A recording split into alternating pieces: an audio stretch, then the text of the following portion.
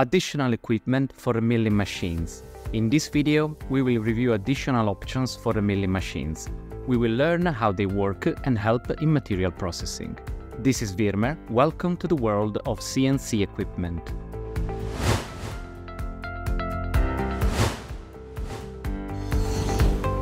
Vacuum table. The vacuum table uses pumps to hold the workpiece on the machine's work surface through special holes. Design. The vacuum table holds the workpiece across the entire surface, preventing its movement and the appearance of defects.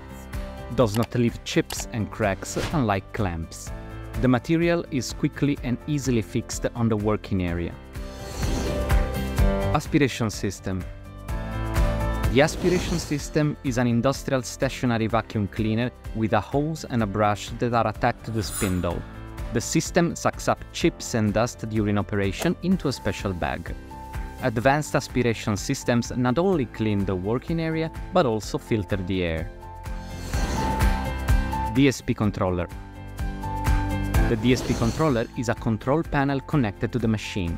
During the machine's operation, it allows you to adjust program parameters, increase or decrease spindle speed, set the 0 point, stop the program, start a design from a USB drive, without the need for a separate computer. Coolant. Coolant is used when working with metals to prevent overheating of the tool and material. A special liquid, water, oil or emulsion is supplied to the milling point through a nozzle.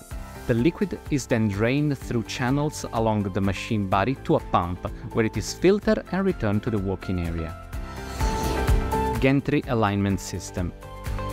The system automatically aligns the gantry along the y-axis. If the gantry is not aligned, its perpendicularity is compromised, which can lead to one of the drives jamming and step loss in the stepper motor. A rotary device. With the rotary device, it is possible to produce furniture legs, decorative columns, balusters, chess pieces, and souvenirs. Automatic tool change. All tool change operations occur automatically without operator intervention.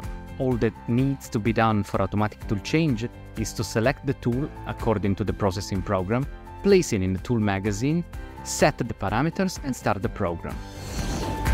Tool height sensor.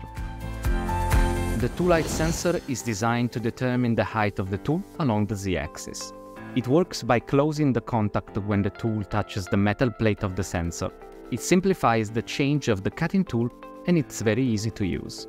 The sensor housing is resistant to mechanical impacts, chips and coolant. We have reviewed 8 options that will make working with the milling machines easier and more efficient. If you would like to see a specific video about one of the 8 options that we showed you, please write in the comments.